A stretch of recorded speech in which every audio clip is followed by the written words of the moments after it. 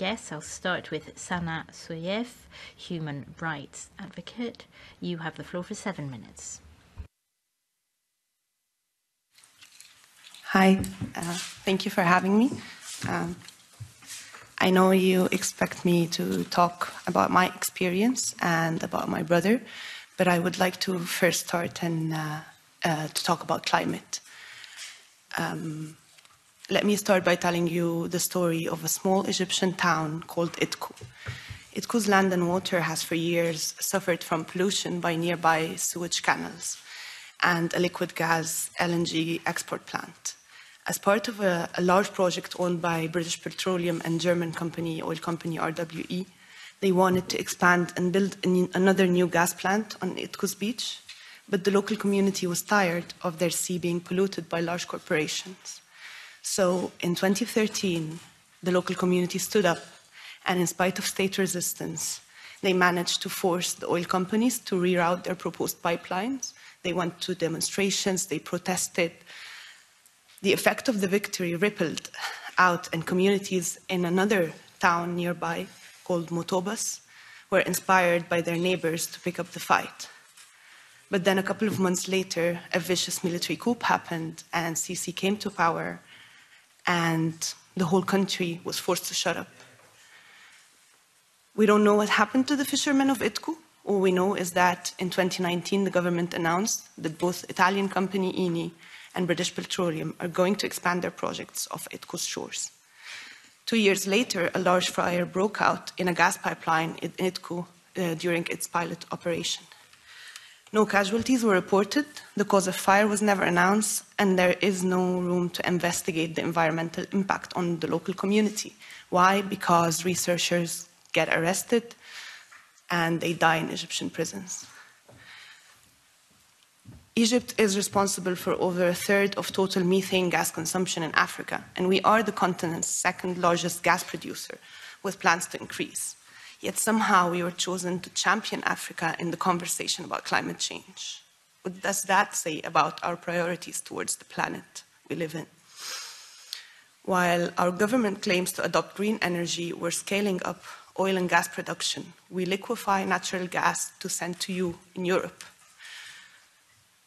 Egypt's overall climate targets and policies are rated as highly insufficient, according to the Climate Action Tracker. The targets we adopted are not consistent with the Paris Agreement's objective. The report also says, the Climate Action Tracker report says that Egypt could easily achieve its weak emission targets today without introducing any new policies, which raises the question of why aren't we then not reaching those targets? Our government issued a new 2050 National Climate Change Strategy, but the full document is not publicly available. Why? What is the carbon footprint of the Egyptian military's mega project? What is the carbon footprint of Sisi's new capital? Why are trees being removed all over the city of Cairo? As an Egyptian, there is no way, not in my wildest dreams, that I could imagine a local climate activist raising such concerns in the next conference, in COP27. Not because they wouldn't want to, but because they can't. Every Egyptian you will meet in Sharm el-Sheikh will be vetted or intimidated beforehand. You need to have that in mind while going to COP.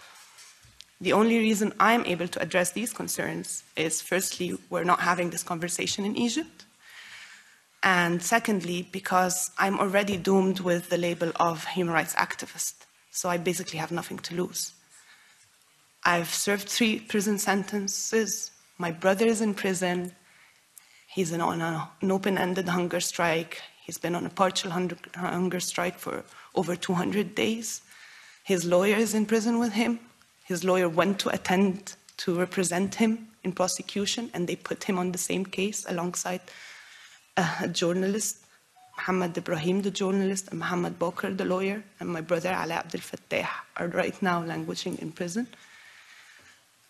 So that's why I'm able to address these concerns, because I have nothing to lose. My point is, you can't shy away from addressing the human rights crisis with the excuse of, because you're going to talk about climate. These causes are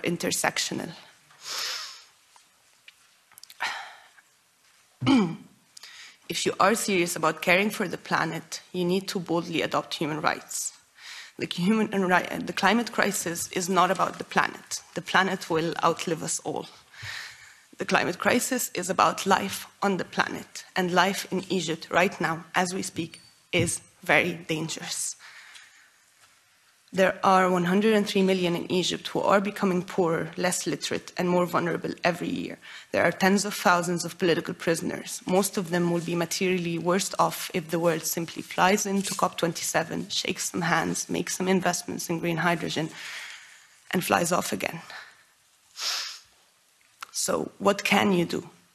If you are going to COP, in our own city, elite resort as it is, your delegations can be our representatives. We need you to raise human rights concerns. We need you to push your governments to raise human rights concerns, to push for a prisoner's amnesty, especially since many of you represent governments that benefit from and empower our oppression. We need your delegations to raise the human rights crisis at every level. We need your plenaries to mention the human rights crisis in Egypt.